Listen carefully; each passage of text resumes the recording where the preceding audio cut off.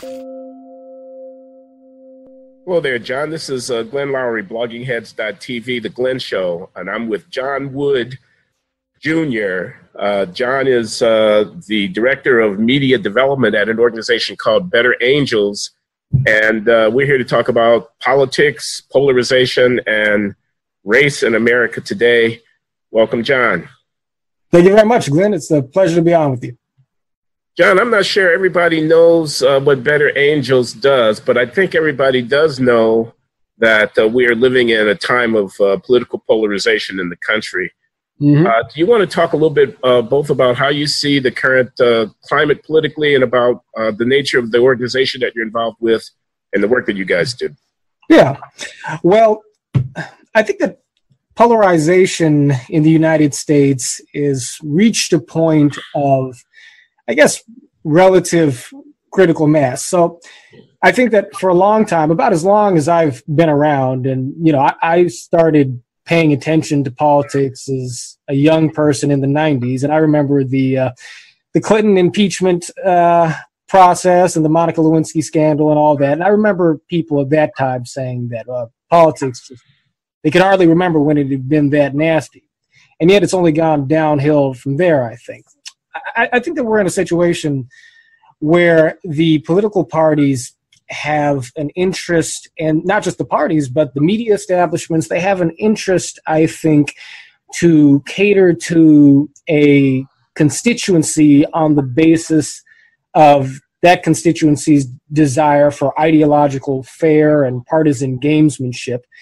And that institutional interest in both the media and the parties has nothing much to do with facilitating the sort of objective distribution of reliable information or the accomplishment of political progress in government. And worse still, it fans the flames on the communal level and on the individual level, to where I think that the way we are starting to look at one another, the way we've been looking at each other as fellow Americans, has now been colored more by, in many cases, more by the sort of funhouse mirror image that we have of each other as political creatures, as opposed to the bonds that we should share, the common values that should be sort of more emphasized, that should exist between us as fellow Americans. So I think that it's there's a toxic quality to our politics today that tears at the social fabric even as much as it corrodes the gears of government. And in that context, what Better Angels does is, Better Angels is an organization that creates space for liberals and conservatives, or blues and reds, as we say in our in-house. We bring folks together one community at a time, and we've done this in 32 states across the nation, plus Washington, D.C., where we take small groups of people from each side of the aisle. We bring them into a common location where each side gets to not so much debate or argue politics per se, but we invite each side to speak from the vantage point of what you might refer to as their own lived experience, so to speak, so that rather than argue, each side can get a sense of who the human beings are beneath the political label. And so these are 7-hour workshop sessions. Typically, we do have shorter versions, but usually these are 7-hour sessions, takes a full morning and afternoon. And we put people through a series of guided dialogues and exercises. And by the end of it, what usually winds up happening is people may or may not find that they agree on politics with folks on the other side more than they did when they started. But almost inevitably, people see folks on the other side of the political divide as much more human than they realize. And they tend to emerge as friends and even sometimes collaborators on local political issues, or even beyond that. So it is an exercise in rehabilitation of our civic and social relationships, using principles of family therapy in a political context. So that's in a walloping nutshell. Okay, so let me see if I understand. Starting from the baseline premise that the country is very divided and it's unhealthy, noticing that there are institutions that actually have a vested interest in that division. You're trying to operate at a grassroots level, bringing people face to face who start out thinking that they have nothing or little in common, that they're enemies of one another. Right. And to facilitate conversation and interaction between those people, from which you think that a more tolerant attitude, a more cooperative spirit, a less unbridgeable divide will emerge. And you somehow think that these small group encounters will sow the seeds for something healthier and more tolerance and a kind of live and let live, a more viable, civic culture will emerge. I mean, really? That sounds a little utopian to me. I mean, let's take a few of the issues. So I believe it was 1971, if I'm not mistaken, that the Roe versus Wade Supreme Court decision was handed down. It might have been 73. Maybe you know better than I do. But you know what I'm talking about. I'm talking about abortion. I'm talking about a woman's right to choose versus the fetus's right to life, the baby's, quote unquote, the baby's right to life. Right. Now, the last time I looked, the participants in this conflict over public policy around a woman's body and about the rights of the fetus involved essentially unbridgeable differences in value. On one hand, people are calling other people murderers, baby killers. On the other hand, people are saying that a bunch of politicians are trying to control a woman's body, and a woman is going to be a free agent who can decide about her own body in any kind of society worth living in. What is a kitchen table conversation, even if the donuts are good, going to do to bridge that gap? Black Lives Matter. I just want to give a few of the issues. So on the one side, people are saying unaccountable state violence perpetrated by racist police officers that were hunting down unarmed Black men. On the other side, people are saying a guy like Michael Brown is a thug. Have you looked at the murder rate in these communities lately? We deserve to be protected from them. The policeman's got a very difficult job. They deserve our support. That's exactly what Donald J. Trump is saying every time he gets a chance to say it. Again, the last time I looked, there wasn't a whole lot that I could see of difference splitting that was going to resolve the dispute between people who think that the police are an occupying army on the one hand, and those who think that the police are the only thing between them and a threat to our civilization on the other. So what I'm doing, I could go on, there are many other examples, but the bottom line would be the reason that there's polarization is because there's dispute about fundamental issues about how we're going to live together and govern ourselves. And that dispute is going to get resolved one way or another. Somebody's going to win and somebody is going to lose. There's going to be a law about reproductive rights, and it's going to have certain extent and certain limitations. And that's the thing that we're battling about. And if I get my person in Congress, I'm closer to winning that battle than you are if you get your person in Congress, and so on and so forth. And unless somehow we resolve the objective issue differences between people by committing to and enforcing the views of one side versus the other, I don't understand how we get out of the partisan divide problem. Well, I think that the important thing to remember about our work with Better Angels is that it's not even our objective to get people to agree on issues like abortion. Would be nice, right? It's not necessarily our objective as an organization to get people to agree on the right balance that needs to be struck with respect to policing or criminal justice reform or any of these sorts of things. Now, would we like to see agreement on these things? Sure. How do you get agreement, or how do you maximize the potential for agreement and productive consensus to evolve in a civil or governing context? It has to have a lot to do with creating an environment in which people are able to communicate healthily and productively. And so with us, our focus is on cultivating that environment from which a productive and qualitatively progressive civil discourse and series of political interactions can spring.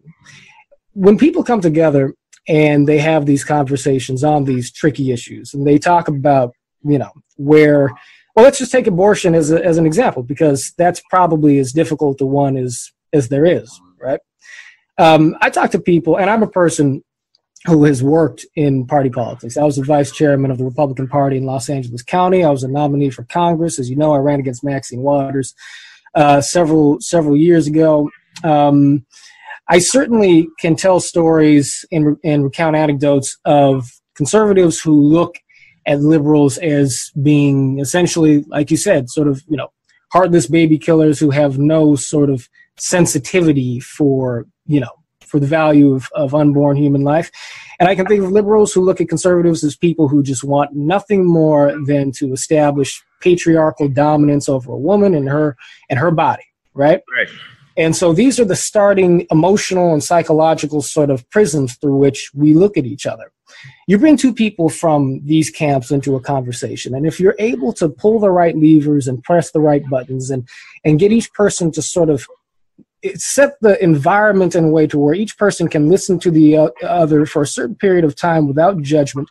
So this person, say on the liberal left, can hear the story of this man who grew up in, let's just say hypothetically, he grew up in a conservative Christian home. Maybe he had a mother who got pregnant at a time of life that was very difficult for her, but she made the decision to keep the baby. That wound up being his baby sister, and that was the family that he grew up in. And suddenly he has this moving story of how he came to his conviction. Now she sees something about this human being. He's not a chauvinist, or at least he's not merely a chauvinist. He is a person who has a relatable human experience. And on the other side of the coin, she might be able to tell a very similar story about a choice that perhaps her mother made with the previous pregnancy, that if that had gone through, maybe she herself wouldn't exist, but her mother waited to have a child to where she could actually afford it and was able to provide her family with a good life subsequently. Does this establish the basis immediately thereafter, an experience like that, for mutual agreement on abortion policy? No, it doesn't accomplish that. But what it does do is it sets a stage to where these two people can look at each other and say with some sincerity, we are opponents, but we are not necessarily enemies.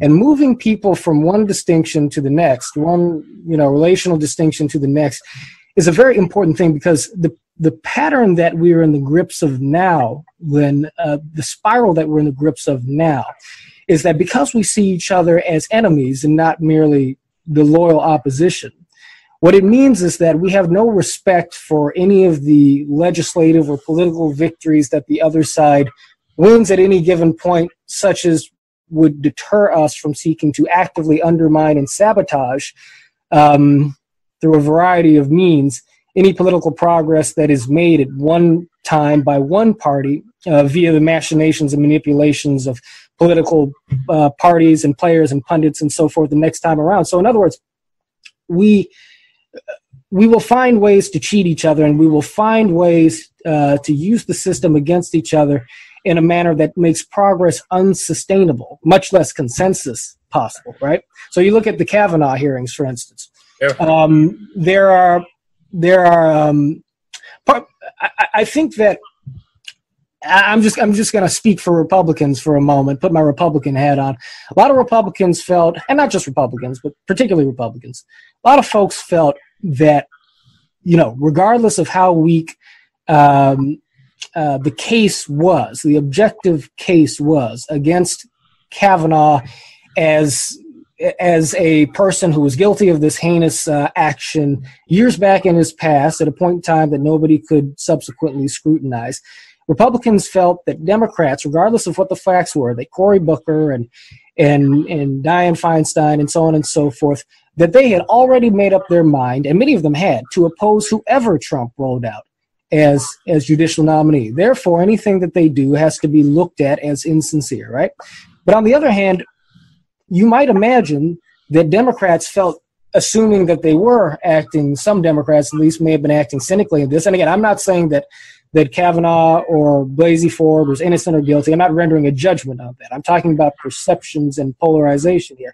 But you might imagine that many Democrats thought that, well, if we have to play a rough game to obstruct Trump's nominee and the conservative agenda. It makes sense for us to do so because the Republicans obstructed Merrick Garland in a way that was totally unfair prior to this. Yeah. So let's race to the bottom in terms of our ability to sabotage the other side's agenda. That race to the bottom is only possible in a civic and social context where we have come to the conclusion that there's no sort of humanity worth respecting in the opposition. And because we can't necessarily rely on our leaders and government and media to pump the brakes on that sort of attitude, it's important to facilitate that kind of a renaissance in civic discourse on the cultural level. Yeah. No, I got the spiel, man, but I'm not convinced. You're a Republican. Yeah. Where do you stand on Donald J. Trump? Is he a good president? Is he your president? I think that, well, he's definitely my president because he's the president of the United States of America, and this is my country. Did you vote for him? May I ask you that? If that's a rude question, you don't have to answer. No, I didn't vote for him. I didn't vote for Hillary Clinton either. I voted for Gary Johnson. It was more of a protest vote, but I did vote for. You're one of those Republicans. You can call me one of those Republicans. No, here's what I'm saying. There was an election. Donald Trump and Hillary Clinton were the principal candidates for president. The direction of the country was going to be very different based on which one of them won. Sure. These third-party guys never had any chance of winning. Okay? Now, I don't blame. I'm not judging your vote. I'm not judging your vote at all. That's fine. And I get it. I get not voting for Donald Trump. Believe me. I can relate to that. Yeah. But what I'm saying is, the stakes are tremendously high, and there's a battle. There's a fight that's going on. You're talking. It sounds to me like, let's be nice. Let's be civic-minded. Let's be good players. Let's be decent people. I mean, it's almost and let's organize around these. I'm sorry, I didn't hear you. I beg your pardon. No, I'm sorry. Pardon me for interrupting. I was just saying, in addition to play nice and so forth, let's organize around these civic virtues so that we can build up a culture and a structured interaction that can begin to revitalize the civic culture from the ground up and in any other way we can, so that we can stabilize this political situation over time. I'm sorry, Glenn, did you want to round out that point? Because I think I got an answer for you. Yeah, no, what I'm trying to say is there's a thing called process, where we use the right words, we smile at each other, we don't stab in the back. We more or less try to preserve the institutional integrity of the environment that we're operating in. We're high-minded. Right. And then there's a thing called winning and controlling the agenda, making the law, setting the policy, and directing the government. And I'm trying to figure out how those things relate to each other. I'm imagining that some of the partisanship and the nastiness comes about because the stakes are very high and because the questions are of a zero-sum nature. It's not going to be 50-50. It's going to be either a woman has a right to control her body or she doesn't. It's going to be either that, we change the laws so that we don't have so many young black men being assaulted by police, whatever. And winning may not be pretty. It may not be nice. But it ought to be satisfying if you're serious about what's actually at stake. And that's why I mentioned Trump, because, as you know, there are a substantial number of our fellow citizens who are determined to basically reverse the results of an election in 2016, remove this man from office, and stymie the aspirations of the people who supported him. I think that the future of the republic is at stake. Right. Sitting around a kitchen table and smiling at somebody and learning that they're not, Darth Vader, they're not the devil incarnate, doesn't change the fact that he's either going to be in the Oval Office or he's not. And the policies that he wants to pursue vis-a-vis trade, taxes, immigration, social policy of one kind or another are either going to be what they are or they're going to be something different. And that's what's at stake. And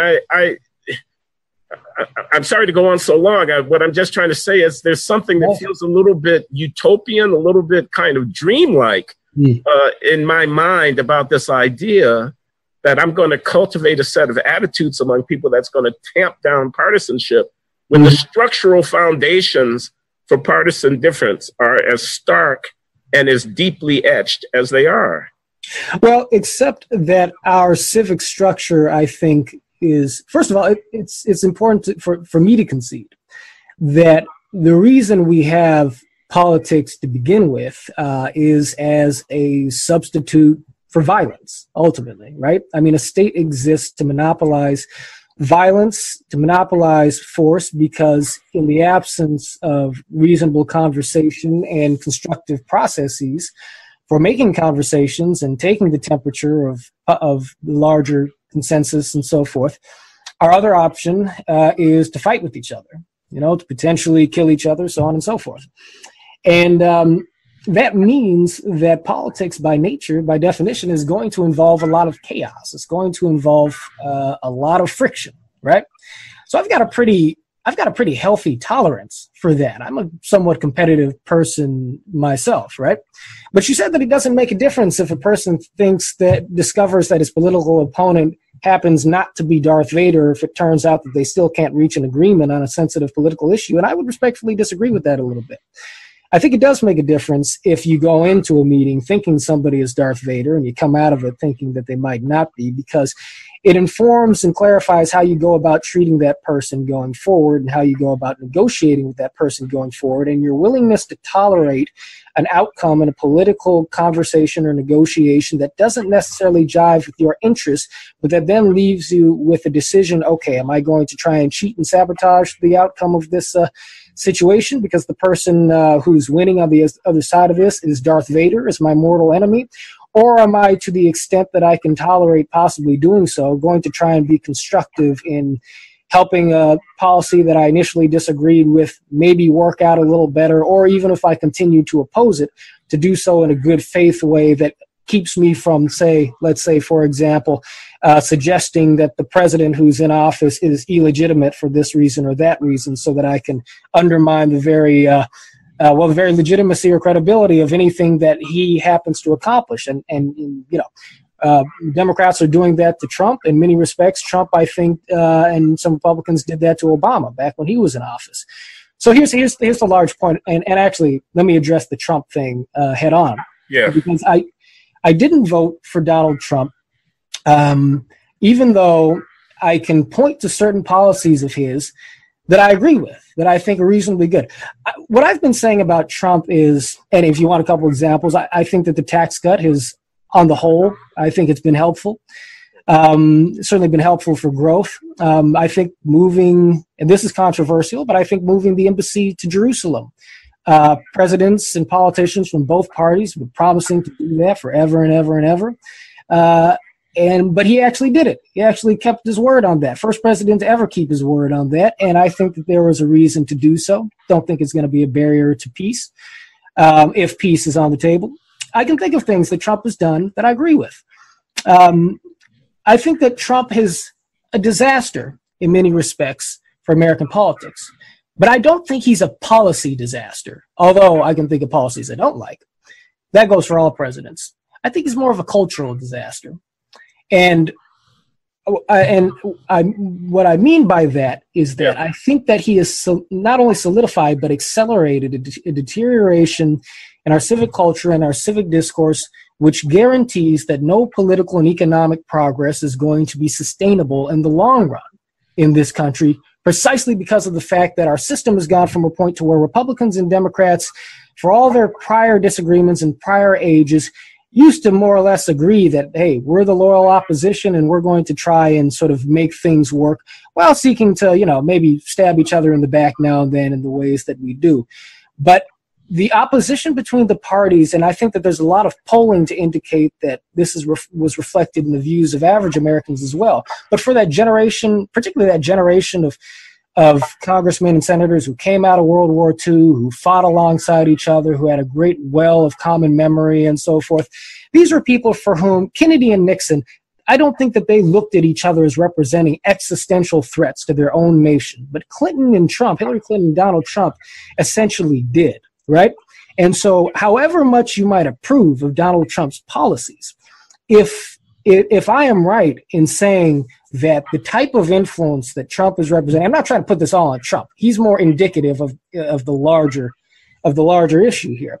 But however much you might support Trump's policies, if it's true that the social fabric is rending in this extreme way, then that means that Trump's tax cuts will not do much good for us in the long run, because the Democrats will come along when they take power back, which they probably will eventually, and totally obliterate anything Trump has done. And the rule of law will erode in quite the same fashion. The credibility of our institutions declining, nobody trusting the FBI, people not trusting the media to be dispassionate and objective. What happens when trust in institutions deteriorate to an ultimate level? It means that the edifice of society, structurally speaking, starts to crumble. And I see the foundation of keeping these things up and intact as resting firmly in the civil, social, cultural layer, where we've got to rehabilitate people's point of view. Do you think that President Obama, between 2009 and 2016, was a president who facilitated more effectively a kind of culture, a political culture that was more tolerant of the other side? Yeah. That's a question. With the Affordable Care Act being forced through on a party line vote, with what many people regard to have been the weaponization of certain offices in the federal government, whether it be in the Department of Justice or the FBI or the Internal Revenue Service or whatever, with the president saying about a pretty good man, John McCain. In retrospect, now everybody recognizes what kind of man he was. But in 2008, as I recall, if he wasn't Darth Vader, he was a good substitute for it. And about Mitt Romney in 2012, again, now that he's going to be a U.S. Senator from Utah, people are hoping that he'll be the anti-Trump voice within the Republican Party. But at the time of that election, as I recall, he was rapacious, capitalist, greedy, heartless, racist, et cetera, et cetera. Right. Anyway, not to go on too long about this, was Obama better than Trump with respect to uniting the country? Was it the racist fault?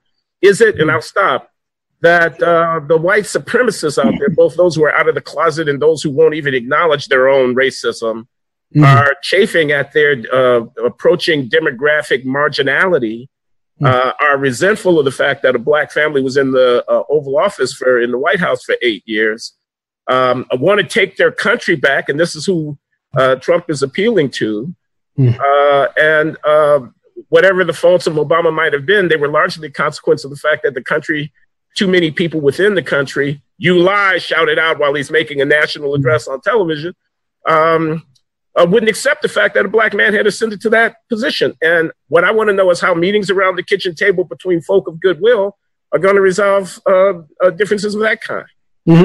Well, okay, so the question is about Obama. Do I think that the question is about Obama, right? But of course, my point is Trump, Obama, whatever, the country is the country. And politics is a very tough game. People want to win. That's the first order issue. Well, let me speak to Obama really quick. Yeah, please do. So I was a Democrat in 2008. I grew up a Democrat, really. And I was an activist in high school, passing out bumper stickers for Al Gore's campaign in 2000, speaking at city council meetings opposing the run-up to the Iraq War, the second Iraq War. And I became jaded about politics at a very early age when George W. Bush won re-election in 2004. I thought at that point, doesn't work. Everything I did didn't matter. Don't really want to deal with this anymore. Let me find something else to do. And the thing that got me interested in politics again was the emergence of an individual who I related to a whole lot in many respects, and that was Barack Obama. Now, I was a person who thought myself a liberal, but I thought myself a liberal in the tradition of Martin Luther King Jr. And I felt that even then, I felt that what America needed, what America always needs, what the world always needs, but certainly in the midst of the division of the Bush years, was was the articulation of a philosophy akin to the nonviolent philosophy, which sought to highlight the humanity and the worth and the dignity of people across the political and racial spectrum in an effort to create a cultural context where people could come together and collaborate more effectively. So I was singing the same song when I was 15 years old as I am now at the age of 32. And so I worked for Obama's campaign because I thought that his message of hope and change resonated with the nonviolent values of Dr. King, the idea that love is a transformational social force. That's my root conviction, Lynn. And but during that course of time, and we probably don't have time for the long version of the story, but I was a Republican, or at least an independent, by about midway through 2010 or so. The way I saw it was Barack Obama had made two major commitments as a candidate for president. And I found his campaign to be inspiring in a life-changing way for me. But I thought the two things that he had committed to America to do was, number two, fix the economy because we were in free fall and all that.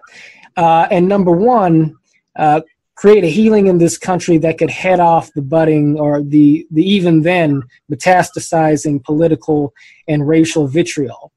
And I thought that he came up short on both of those counts. Now, at the same time, a lot of things had happened. I was experiencing something of a religious conversion. My wife joined the Army, and I moved to Colorado, which compared to LA was very conservative, lived in a military town, got married, and started, well, actually, the chief irony here is, as a means of pushing this hope and change revolution forward, I took it upon myself to really try and study conservatives and conservatism and in a way that I never had before. And I read books like The Wealth of Nations and Atlas Shrugged and the Bible and all of these other things as a means of understanding more about who Republicans are and what conservatism was about.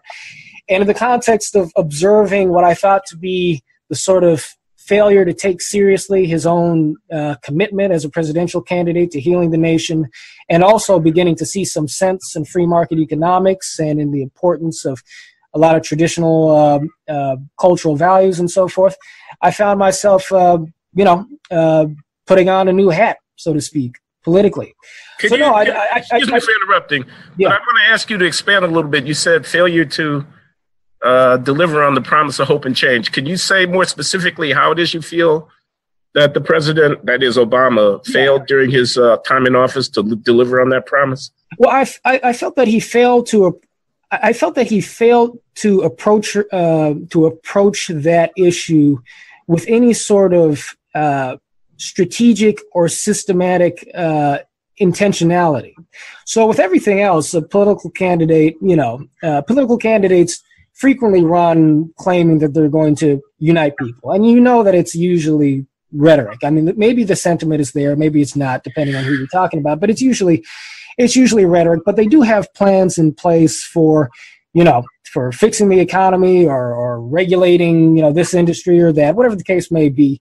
Politicians usually do have some sort of strategy for advancing a political agenda. So that's where the constructive thought goes in.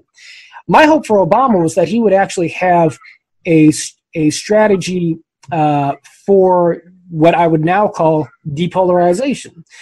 And there are flickers of it here and there of imagination. I remember at the beginning of 2010, he accepted an invitation from Boehner and Cantor to that Republican retreat. I don't know if you remember this. Yeah, I remember. It was a small but a beautiful little moment in an otherwise tumultuous, back and forth between the two sides, where the Republican legislators were there. Some were there with their wives. I think one even had a kid or two on his knee, and they welcomed the president of the opposing party into their midst in a spirit of a little bit of tension, but also a good deal of congeniality. And Obama conducted himself in precisely the way I would have wanted him to. But I don't see why a thing like that couldn't have been done once a quarter. I don't see why he couldn't have gathered the leaders of Congress to have the sorts of sit-down conversations that at the last minute they started to have over the Affordable Care Act for the American people to see them see them interacting periodically throughout the course of each year, every year of his presidency. And so these are ceremonial things at the very least that I thought he might show some creativity in instituting or something along those lines. I also thought that in his rhetoric, as he did on the campaign trail as president, he might also be forthright and intentional in, while pointing out his areas of disagreement with his opponents, also highlighting the understandable sorts of geneses of conservative perspectives to make it clear that he could empathize with his opponents while still seeking to defeat them politically. So the reason these things are important is because it sets the tone for the culture, and it sets the tone for the rest of the nation, for the parties, for the media, and for how it is we interact with each other in our own lives. This is why the President of the United States is not just a head of government, Glenn. He is a head of state. Yeah. I voted against Trump really on the basis of the fact that he was going to be the head of state, even more so than the idea that he'd be the head of government. Like I said, it's the head of government. He's got some policies across the finish line that I can nod my head at. But that head of state position is an important thing as well. And I think that we underestimate the importance of these cultural symbols and ceremonies and interactions at our peril, because really it's sort of the invisible edifice of everything else. Okay, now I'm still playing the devil's advocate with you a little bit and pushing back against the Better Angels program. Yeah. Where are you on identity politics? I'm talking about racial identity politics. Where are you on nationalism? I'm not talking about necessarily white nationalism, but I am talking about putting America first. Is a president who wants to put America first good or bad for the fabric of civic life in the country? And is a president who seeks to get elected by marshaling the block voting of identity groups by race, gender, sexual preference, and orientation and whatnot, good or bad for the civic health of, from your point of view, of the partisan climate that we're operating in politically? Right. Yeah. Well, I think I think it's an important question, but it's not the critical question. But I'll answer that question as. And then tell us why you don't think it's the critical question. Okay. Right. Absolutely. So I don't think that there's a version of nationalism which is not problematic, or at least is not necessarily exceptionally problematic to the health of civic society. And I think that there's an identity politics that is not necessarily particularly problematic to the health of civil society. And I think that a nationalism that seeks to put America first, put American interests first, which, by the way, is, in my opinion, what a president ought to be doing. I mean, anybody representing the interests of the United States of America in some, neutral sense, ought almost by definition be a national. I mean, he need to be a patriot at the very least, right? And what's the qualitative difference between these things? I understand there's distinctions, but I do think that this is, in many respects, a moment on the nationalism side wherein the particular sort of not just material interests, but even sort of identity of the United States of America in the context of an increasingly interconnected global society is such that it makes sense to me that somebody should speak for the fact that at the end of the day, the USA is going to be the USA. And while the United States of America exists with the belief that is important for us to help uplift the world in all of these different ways, whether through foreign aid or through advocating for freedoms of oppressed peoples, possibly in military intervention. I mean, these are all tricky things. I'm not advocating one thing or another, but just to say that while it is we should be committed to the welfare of the world, we ought to recognize the fact that we can't do much for the world unless we see to our own, first and foremost, right? And so in that sense, I can find points of resonance with aspects. I emphasize the word aspects, but with aspects of Trump's, or really just what people in general are getting at in terms of their affinity for nationalism. And then on the identity politics side, I do believe that the beauty of the United States of America is in large part the fact that we are a melting pot. And I recognize that there is what some people would call a sort of a regressive left tendency. Ironic because ostensibly these are the forces that are heir to Dr. King's and others, the legacy of the civil rights movement and so forth, which in King's case, the mainstream of which was integrationist and so forth. But I can understand the feelings of people, Black, not just Black, Latino, Asian, even white, who say we don't want to lose the identity. First of all, that they don't want to lose the identity of their particular cultural group in the swirling of this melting pot. And secondarily, that their own particular group has a range of interests that are peculiar and particular to them, that therefore, in a political context, need to be spoken to with the sensitivity to that specific cultural context.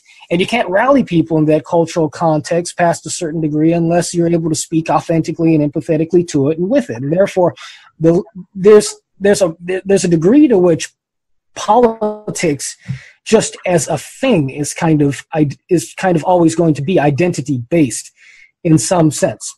And I think that that's fine. I think that the difficulty, so I think the reason I said I don't think that it's the critical question is because the critical question for me is, we should always advocate for our own interests, but then we should recognize the fact that our own interests are ultimately tied to the interests of the broader body, to the interests of a nation, and that our own, on an ethical level, our moral conception of ourselves as having value has got to transcend the fact that, that we're Black, or that I'm Black, or that I'm white, or that I'm straight, or that I'm gay.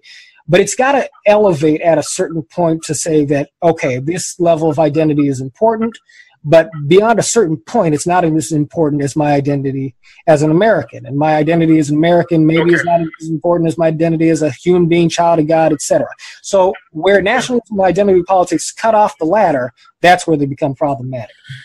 Yeah, see, I would have thought that a Better Angels program would have to be pro-nationalistic at some level, in the sense that we're all in this thing together. And by that, I mean all Americans. Mm-hmm. So we kind of have a common identity as American citizens, and a common interest in preserving the quality of our lives together.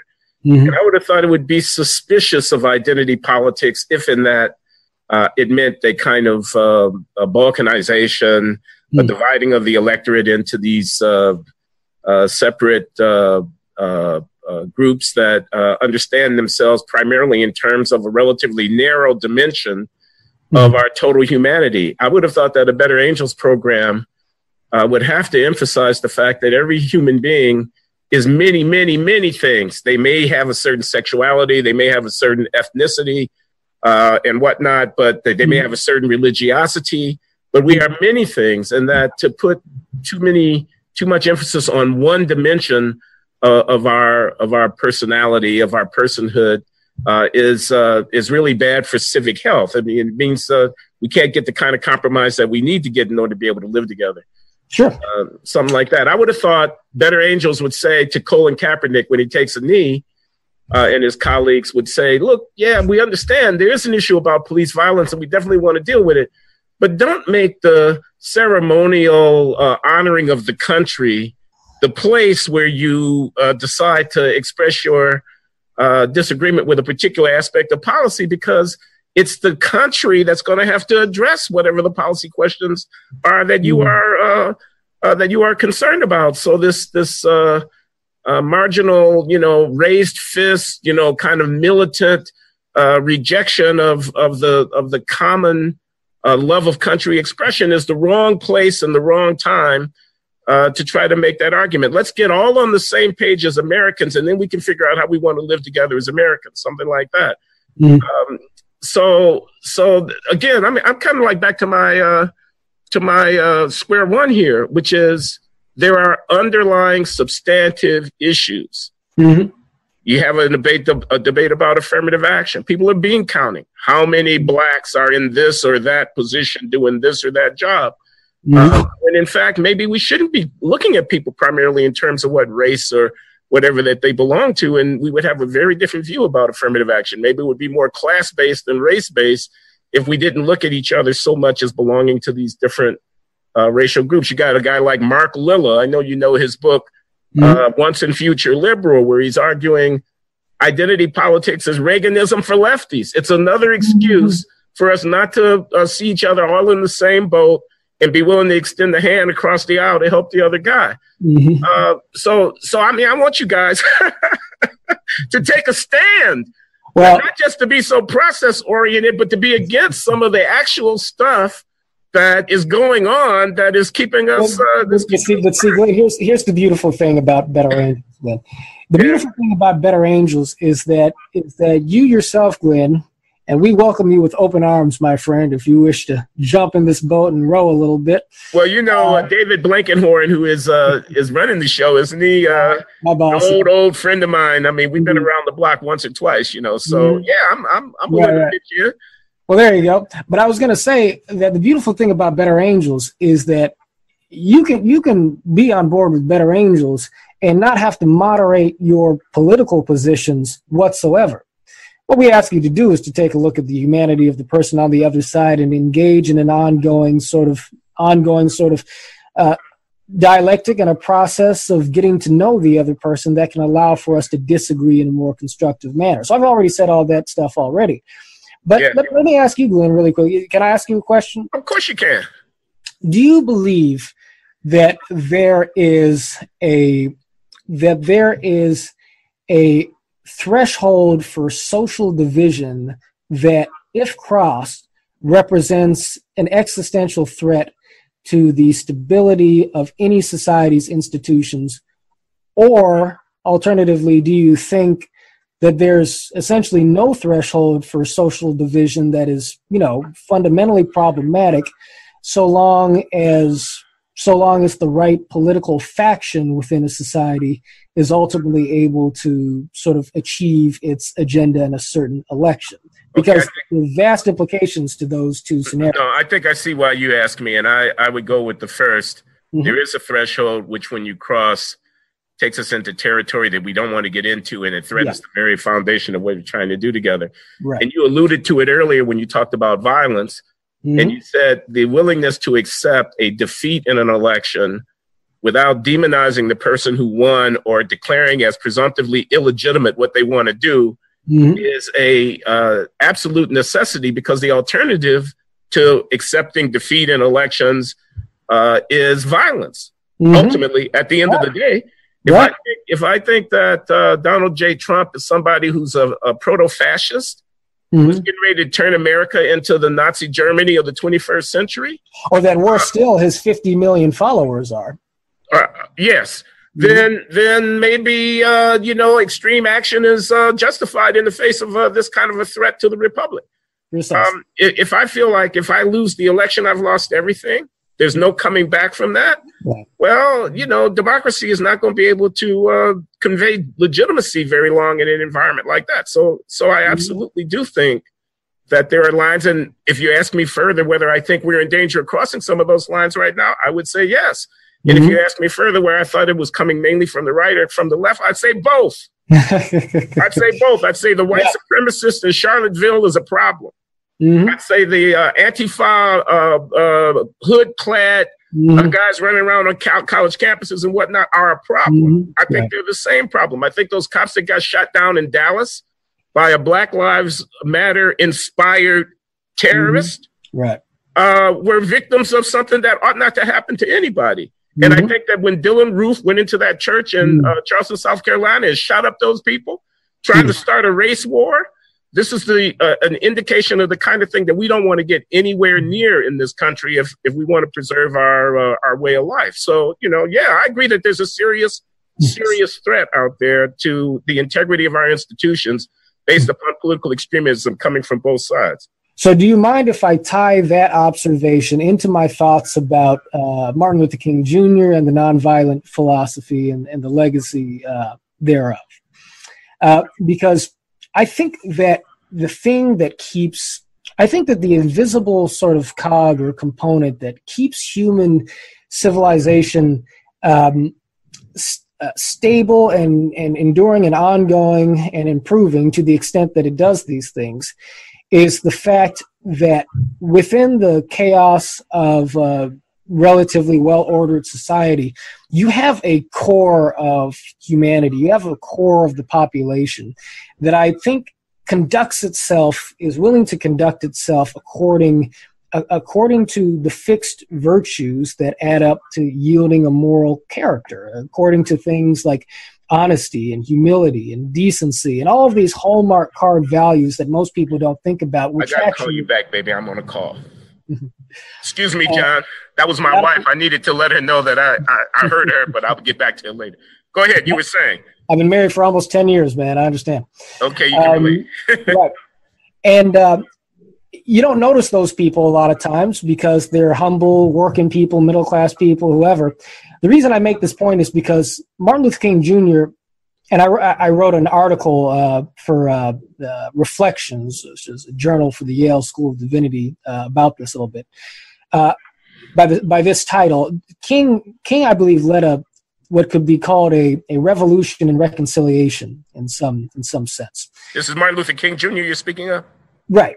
And what I mean by that is that in advancing a political movement that was based upon a philosophy that called upon its own adherents to take first and foremost responsibility for their own spiritual and internal psychological ethical conduct, their own internal attitudes towards their political opponents, King sort of refilled the well, I think, of civic virtue in the heart of our society, because he called upon his own followers not to hate the people that they were opposing.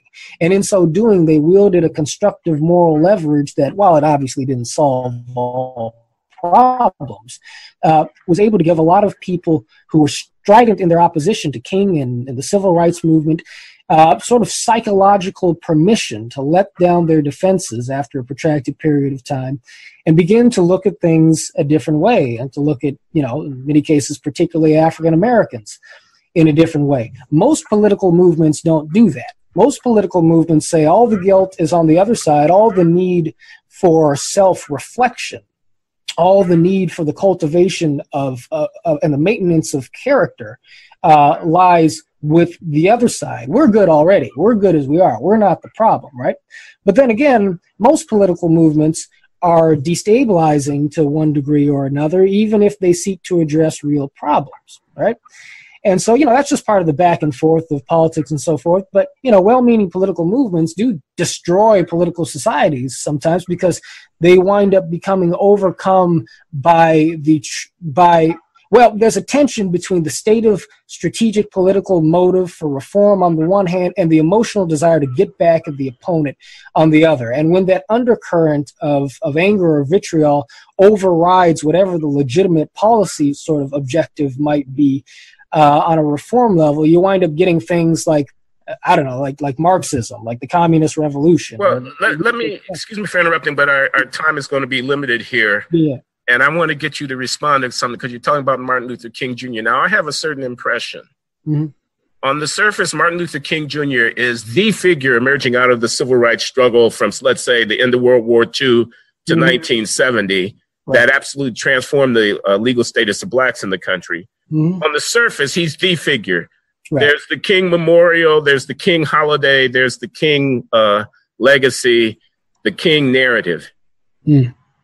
But I wonder if down underneath, for African Americans, Malcolm X isn't actually really a more powerful figure in the minds of the activists who are setting the agenda today.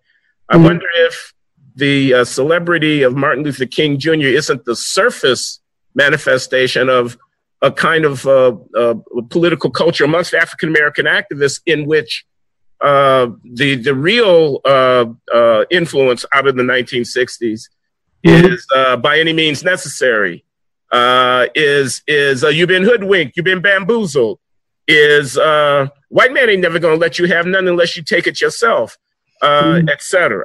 Right. When I look at Black Lives Matter, and I'm not just singling them out, I think they're a very important indicator of where we are right now. Mm-hmm. I don't see a whole lot of Martin Luther King in that. I don't see a whole lot of Christian. I mean, this thing that you just got through saying, most political movements see all the problems on the other side and think themselves presumptively virtuous. The nonviolent movement of Martin Luther King asks of those in the movement to look within themselves and to purge themselves of certain instincts and orientations in order to be willing to accept the blow coming from the oppressor without striking back. That's rooted in a particular religious, moral constellation, which I don't see having very much influence at all in the present day. Right. So isn't there something anachronistic or maybe even romantic about invoking Martin Luther King? I mean, what are you going to say to the LGBT women, gay women who are queer women? That's what they would call themselves, the queer women who have been very prominent leaders in Black Lives Matter and whatnot, or to some of my students here on Brown University's campus who are fired up and ready to go, as Obama would say. They're fired up and ready to go, not because they're in the thrall of some Martin Luther King Christian piety. They're fired up and ready to go because by any means necessary, they're going to confront the system and root out its injustice. Yeah, I imagine we probably don't have time left for me to say all the things I have to say on this. This does not have to be our last conversation. Oh, I'm glad of that. I'm glad of that. But let me say the most important thing to be said here. And because when you talk about Black Lives, let me just take Black Lives Matter. And when you talk about it, and there are exceptions. I've gotten to know, not well, but I've gotten to know Hawk Newsom a little bit, who, if you don't know, is the Black Lives Matter leader in New York, who went and visited that Trump rally and got up on stage and, made his case to a lot of screaming people who didn't like him at first. But then he said, but I'm coming from a place of love, and we all got to share and live in this country together. So I'm willing to work with you. And it was a beautiful moment, right? And that guy says, in talking to him, he's about as far left as you go, Okay. But he still had that ethos, and it caused a lot of Trump people to look at him and Black Lives Matter even and say, okay, let's listen a little bit more closely than maybe we had. But in general, yeah, Malcolm X, and this was the case when I was in middle school. I can remember kids 12 years old just starting to learn about Black history and saying, love Martin Luther King Jr., admire him, but if I'd have been around back then, I'd have been with Malcolm, right? And the thing is people don't have a sophisticated understanding of Malcolm X either, first of all. But he is, in our imagination, he's the archetypal militant. I guess he was to some extent. Right. And that is an easier thing for folks to grab onto because we've come to a cultural context in which we no longer understand the substance of love as a social power or an intellectual quantity. We just think of it as what Dr. King adamantly said that in his context it was not, and that is, quote, mere emotional bosh, right? King was very deliberate in saying that love, agape love, the love he was talking about was not affection, that rather it was a spirit of goodwill that sought to call forth what was good in the opposition as well as the self. And the thing about that is that the substance of that philosophy is threatening to not just those antithetical elements within Black Lives Matter or the broader sort of left-wing activist culture, but it's threatening to those elements in precisely the same way I would argue that the teachings of Jesus in the Gospels and the Beatitudes, that the peaceful teachings of Jesus are themselves, in a sense, a threat to a lot of the more fundamentalist and kind of intolerant and rhetorically at least violent Christian culture that you can observe in various parts of this country. And that is because of the fact that the substance of these perspectives calls us to account morally, as opposed to, again, affixing all blame on external forces.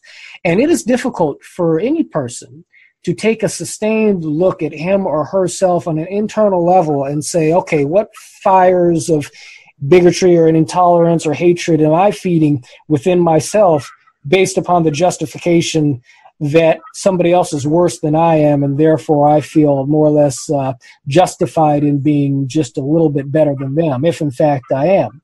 If the substance of the nonviolent philosophy were to be clearly articulated and promoted in this current day, then those who profess to be the heirs of King's legacy would have to reckon with the substance of that philosophy. They would have to debate the substance of Martin Luther King Jr.'s views, and if they And anybody, I think, who tries to advance an argument against his philosophy, well, you would have to do it on the grounds that it's somehow impractical. But of course, I would argue, and most people would argue, that King accomplished a hell of a lot in his short life.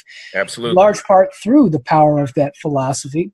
If you were to argue that there was something unethical about his philosophy, well, then I can't even imagine how morally compromised your stand must be. And so there are not a lot of options for engaging King's the substance of the nonviolent philosophy in a critical way that also allows you to maintain King's mantle, just like there's not a lot of ways that a rigid fundamentalist, I don't know, sort of, I've got nothing against Calvinism per se, but I can think of some Calvinists who are like this. You know, you line up their ethical philosophy or their implicit philosophy and compare it to the Beatitudes. You put a side by side up there, and it starts to look pretty unchristian in terms of how we relate and interact with each other morally. So rather than do that side by side, it's easier for folks to just say, "Oh, let's build statues of King. Let's put his name over every street. Let's name our schools after him."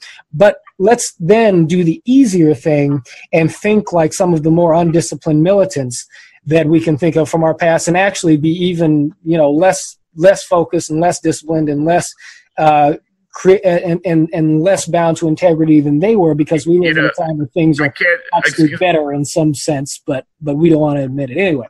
Excuse me for interrupting. I can't help but observe that that's what some people do with Jesus, isn't it? Well, that's my point. They put him up on a pedestal, they put his name up over the church, but then they don't follow the teachings. Trying to have your cake and eat it too, man. That's the big part of the problem. All right. I think we need to call it quits here, about an hour. Okay. But we can have another conversation. John Wood Jr., Director of Media Development for Better Angels. He's an African-American. He's a Republican. He's working with an organization that's trying to promote a civic culture that gets us to see the humanity of our fellow citizens across the partisan divide, a healthier culture than we are able to enjoy at the moment. I wish you Godspeed in that labor, John Wood, and look forward to talking with you again sometime soon here at the Glenn Show. Thanks for coming on. Thank you so much, Glenn. Okay. Take care now.